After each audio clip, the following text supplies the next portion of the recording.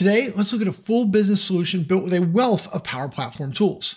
So what we're going to do is we're going to focus on incident reports, right? So we're going to build a PowerApps Canvas app to do the incident report so the user can enter it in. We're going to store that data in Dataverse. We're going to have Power Automate cloud flows. And the real awesome new piece of this here is we're going to also use a Copilot Studio autonomous agent to triage those incidents for you.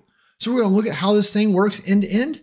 And then in the end, I'm going to show you where you can find how to build both of these apps and the autonomous agent, all with step-by-step instructions. If that sounds like fun, then let's switch over to my desktop and take a look. All right, so first up, we've got my lovely little Canvas app, right? Designed for mobile because incidents happen out in the field, not your desk usually, though sometimes. So we're going to jump in here and say incident reporting new. For the location of the incident, right, we'll say that this was on Highway 12, like so. Incident date, we'll just go ahead and choose today. It seems easy enough to me.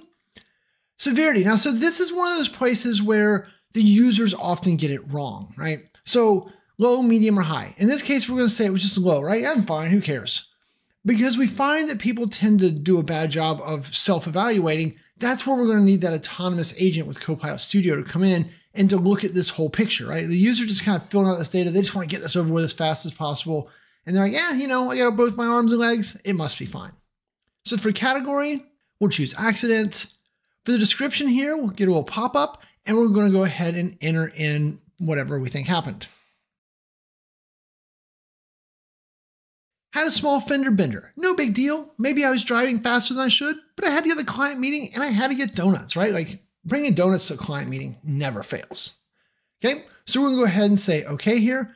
And I will mention as I'm going through this, like this is built on one of our customers. So we had a conversation about what they want to do with incident reporting. This is not what we built for them, but this was kind of what got spawned out of that I decided to build for all of you to take advantage of. So this is kind of rooted in, you know, something we got a request for. Okay, witness statements here, we'll hit the plus.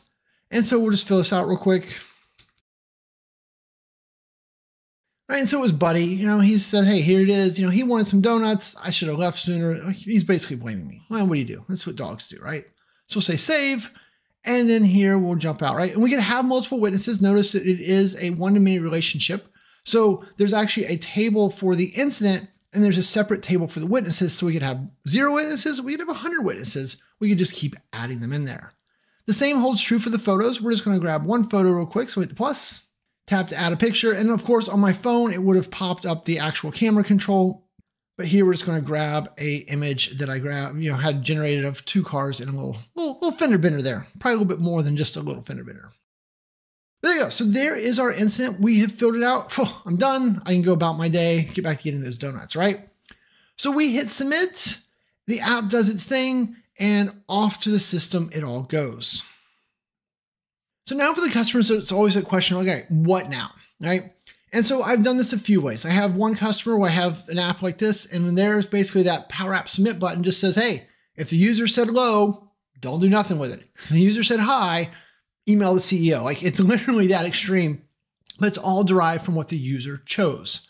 So we see that. We'll sometimes see people say, well, you know, I want to have a flow do that processing. So then they'll just have a flow trigger when this new event gets created. And flows are great as long as everything is very linear. And once again, you're willing to make your decisions based off what did the user say. So, you know, the user ranked it this way, we do this, et cetera, et cetera. But what I wanted to be able to reason over the data.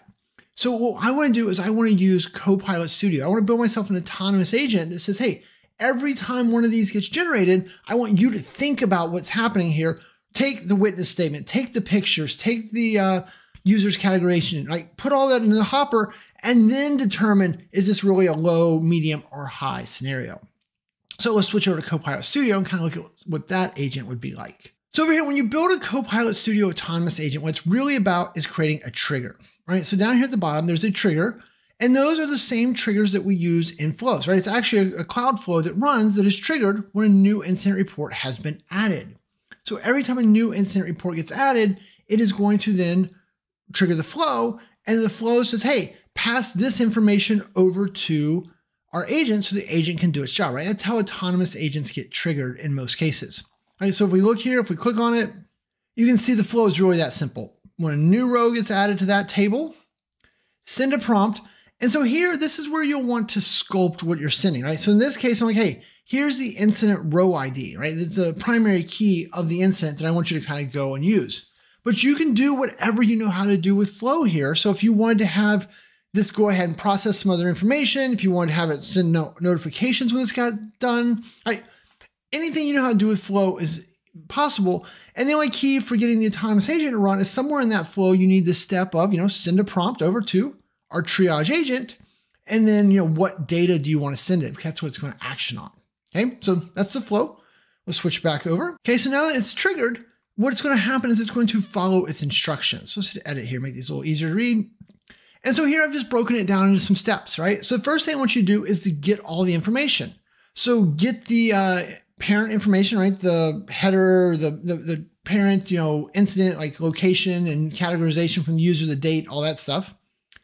Then get all the related information from the witnesses, and then get the ID for the related incident photo. So pull together the first round of information, because what I want you to then do is get the photo description using the incident response photo description. And so the way that's doing all this is with actions, right? So actions, or the very quick, soon going to change this to say tools up here. Either way, you get the same place. But so we go to actions.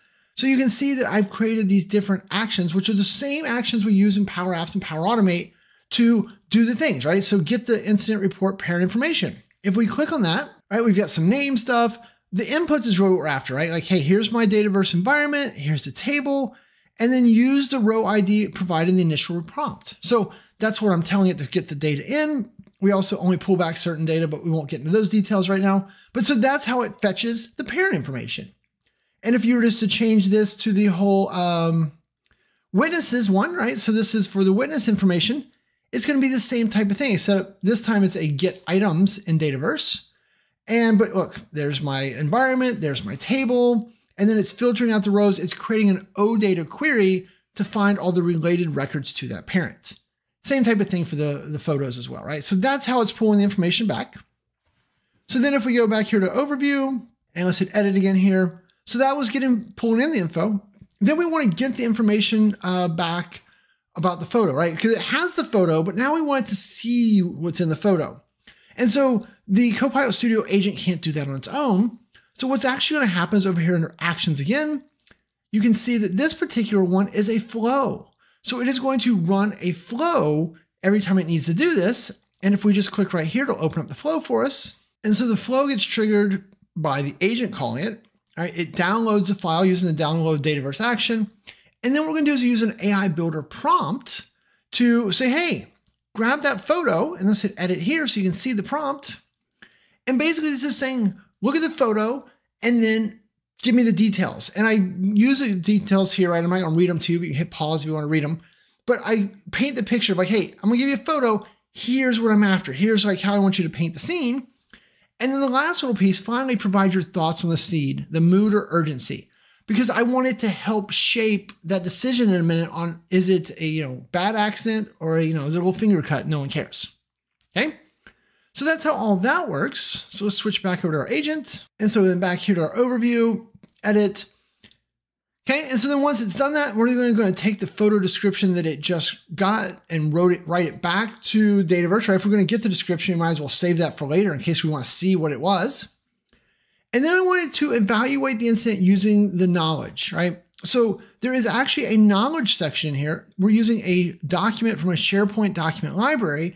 It kind of says, hey, when you're evaluating incidents, use these criteria, right? Like, was it a major injury? Was it a loss of money? Was it a property damage? Like, it's a bunch of rules or, knowledge around how we would categorize an incident based on all the information it just pulled together.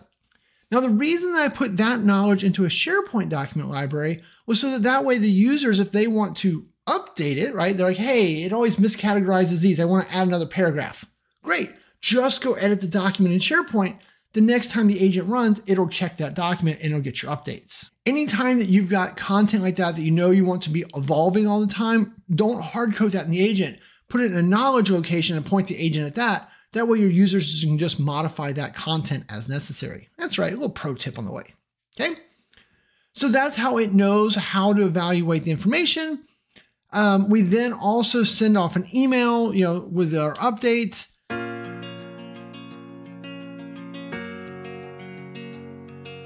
And then finally, we change the status based on all the information, and we update that original parent record, and based on whether it was major, personal injury, property damage. If not, we set it to pending. So that's how we set all this up, right? So that is your end-to-end business intelligence, right? We've got an app to do the incident reporting, and then we're letting an autonomous agent help us triage these. So we're not just escalating paper cuts to the CEO. I have a customer that does that because they let the users do whatever they want, right? Paper cuts high, they hurt. So that is that. Now, if you're saying, okay, well, that was a good overview, but I want to know how to build all this step by step, okay? That is fair. So first up there is a link to the video on how to build the Power App end-to-end, right? So it's one I put on YouTube. It's about 30 minutes, but it's all the little nitty-gritty of how we put that one together. Secondly, if you want to build the autonomous agent to do the triage, then that is a different link over there or up there. I don't know. It's somewhere up there. And so that is a course also on YouTube that Microsoft and I work together to put out. And that course is all about how we use our Power Apps and Power Automate skills to build agents. And so it's going to walk you through building this exact agent, boom, end to end, right? Like, how fun is that? So what do you think? Questions, comments, things you'd like to see me do more of? Like, is there anything in here like, oh, what if he had done X or Y? I'm always open up to ideas. Just leave them below, right? I am happy to accommodate those. And of course, if I can do anything to help you with this, right? We have consulting services around Power Apps, Power Automate, AI Builder, Copilot Studio. I've got training classes, both in-person and live classes. You just let us know what we can do to help. All right. And with that, I'm going to say thanks and have a great day.